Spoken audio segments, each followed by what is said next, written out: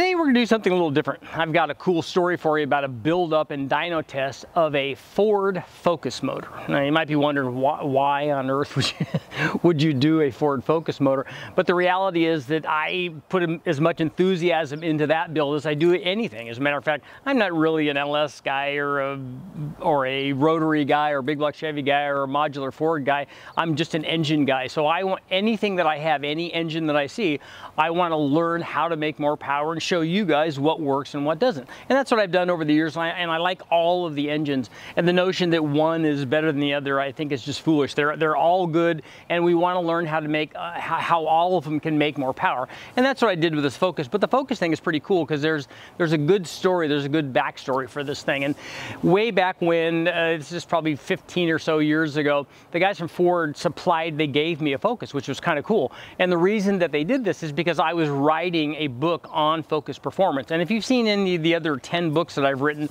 this Focus book followed basically the same format. So each chapter, there was an individual chapter basically on one of the subsystems of performance. So for instance, there's a chapter on air intakes and mass air meters, one on throttle bodies and intake manifolds, one on cylinder heads and camshafts and exhaust systems. And obviously there's chapters on turbocharging and supercharging and nitrous oxide. And so we fill those chapters with tests on those individual subjects. So it's a lot of cool stuff.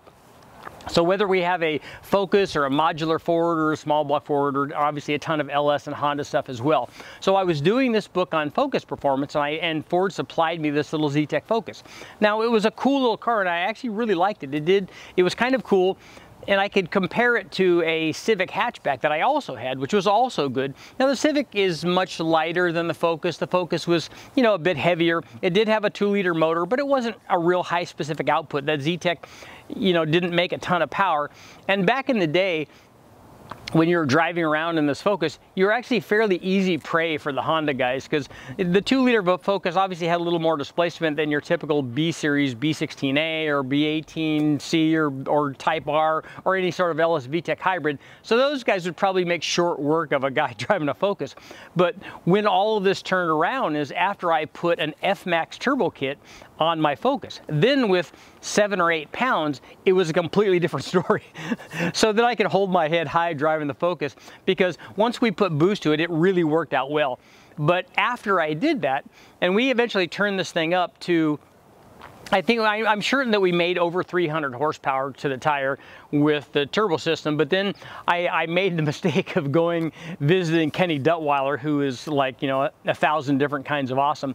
But he was also doing some Focus testing back then, and he had a turbo header, a dedicated long tube header, which is fairly commonplace now, but back then it was like seeing, you know, like seeing a pot of gold. It was awesome. So it was this dedicated turbo header, and I had the guys from, I think that this was Innovative Turbo, did this system.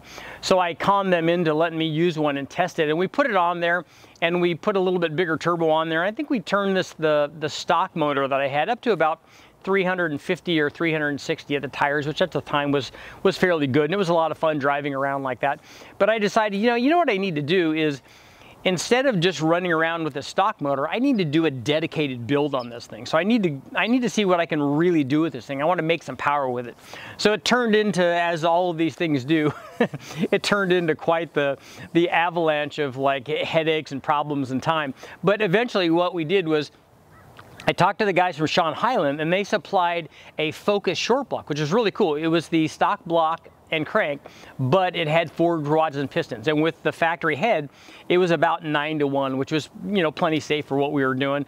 I probably would have run higher compression had I thought about it, but back then that's what we did. And we combined that with a cylinder head from the guys at Focus Central. Dennis Hilliard up there, he does good stuff, and they'd been doing a bunch of all motor stuff with their deals. They were making composite intake manifolds and really kind of doing some cool stuff. But they had good ported heads, and they had camshafts, so we stuck some revised camshafts in it. And I'll go ahead and put the cam specs on from the camshafts that we put in. We also had cam sprockets, and we got to play with that a little bit to dial the camshafts in. And then we tried a couple of different manifolds, and the one I ended up going with to make the big numbers was an aluminum intake manifold from the guys at Ford Racing. They actually did a dedicated Zetec 2-liter Focus intake manifold, then it worked fairly well. Now, it differed from the factory, you know, super long runner intake that they use on the factory Focus. It was short runner, it was aluminum, so it moved the power band up, and in that Focus book, I go over all these different intake manifolds that we tested to show the effect that runner length has, just like we always do. But, so we combined that with a 65mm throttle body, and then we had this tubular header, and then on that tubular header, I put I think it was a GT66 turbo, again from Innovative Turbos, and it was a T3, T4 hybrid, and it worked very well. It was good for probably back then, I'm thinking it was like a 600 horsepower turbo, which worked very well. And what I did was to run it on the dyno, we obviously naturally ran into a few problems. We needed to have obviously a lot more clutch, so we had to put a lot more clutch in it. And to really get this thing to run, I would have had to completely redesign the fuel system, which was kind of a problem because I didn't want to have this motor in there all the time. This was my daily driver. I wanted to basically put the stock motor back in with the F-Max turbo kit and drive it around and have a good, happy, boosted Zetec Focus and be able to like have fun with it and stuff and have it work every day.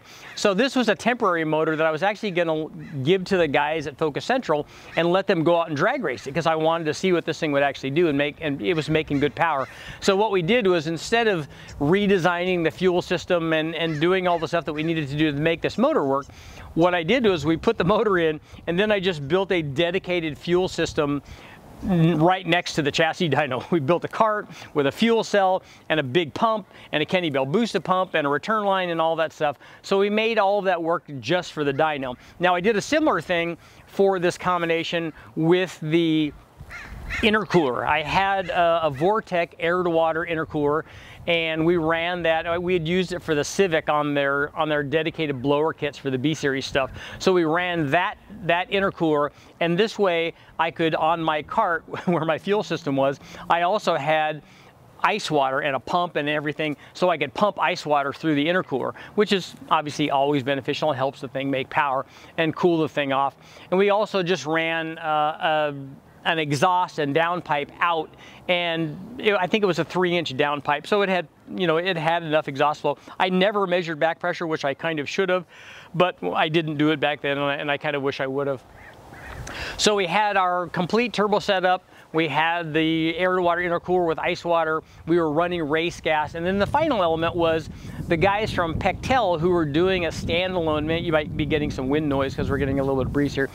The guys from Pectel did a dedicated standalone management system. And luckily, my buddy Nathan came in and did some tuning with the Pectel on the chassis dyno. We were using the guys at Powertrain. That's Steve over there who I bugged for years and years doing a ton of testing. I was there all the time, just, hey Steve, come on, I need to get some dyno runs. And he was nice enough to put up with all my BS for years and years and years. So I thank him for that.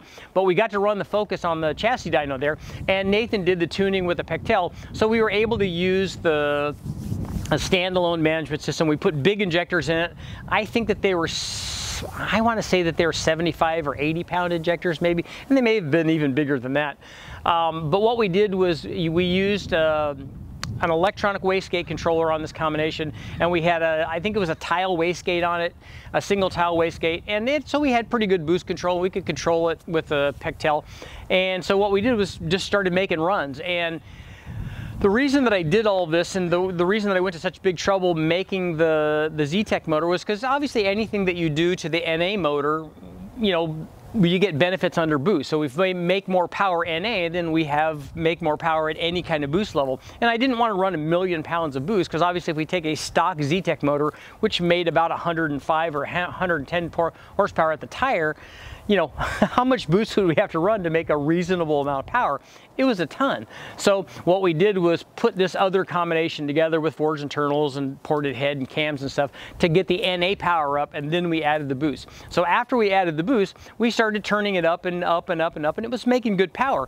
And we eventually ran, and I'll go ahead and show you. Unfortunately, I don't even have access to the chassis dyno information anymore. I can just take this excerpt from the book that I did. But we ended up making over 500 horsepower. We made 514 and over 400 foot-pounds of torque.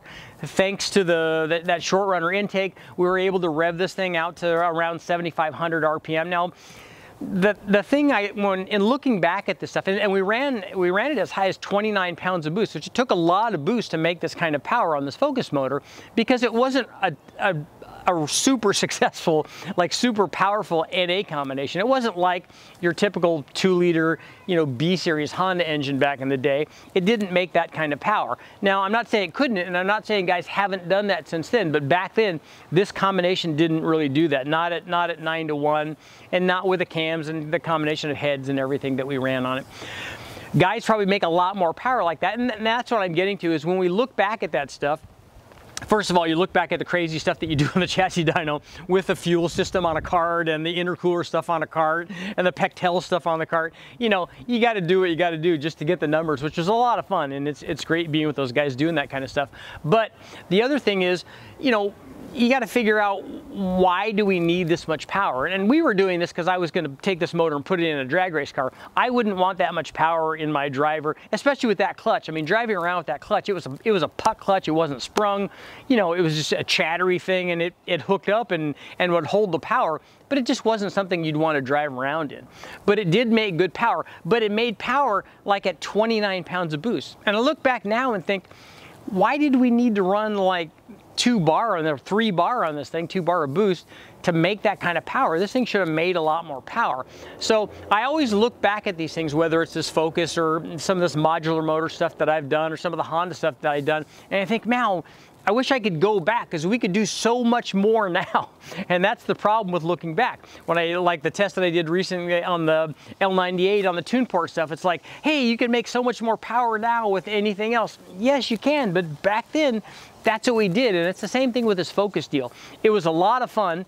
And we ended up, after we got done with the dyno test, we all jumped around and said, yeah, we made over 500 horsepower at the tire. This is awesome. This is the fastest thing in the world. Guys were probably doing a lot more than that. But then we took the motor out, and I took it to the guys at Focus Central and let them put it in their car and hopefully go racing and stuff with it. And then I put the stock motor back in and put the turbo stuff back on, and I drove it around forever like that. And it was a lot of fun, and it was a much better car with the turbo stuff on it and driving around on the stock motor, because that just wasn't a good combination.